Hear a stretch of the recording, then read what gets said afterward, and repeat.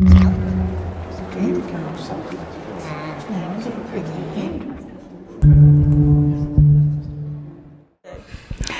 Sara, and warm welcome to Sweden. Who are you and where do you work? My name is Sara Hashem, and I'm the founder of Discoverama, Egypt's children's museum in Cairo, Egypt. Okay, and is that a museum or a science center, or what kind of activities do you have there for children? Well, we consider ourselves a museum, specifically a decentralized museum. We have one permanent station and several movable stations, as well as one satellite museum that works 6 months a year. We do hands-on activities, we do immersive play experiences. We're all about fun and play, basically, for everyone in Egypt. Okay. And is it such an age group, or is it all like young people? Well, play is for all, but we focus on ages 4 to 14 with a special toddlers program from 2 to 4.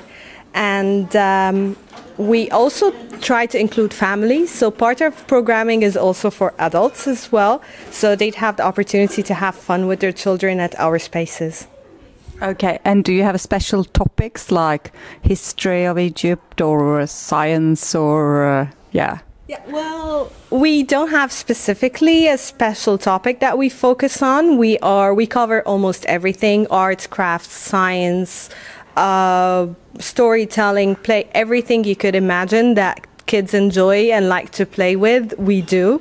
We have a special interest in science specifically because we believe that there is a deficit in the school curriculum in Egypt of hands-on activities in science and making kids interested in science. And that's why we try to compensate that with hands-on play activities with a scientific context.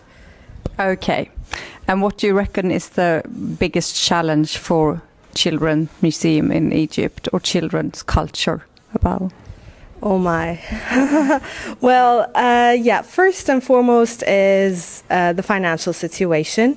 And second is the political, and both are interrelated because the political instability causes financial instability, and the financial instability affects our sustainability as a children's museum model.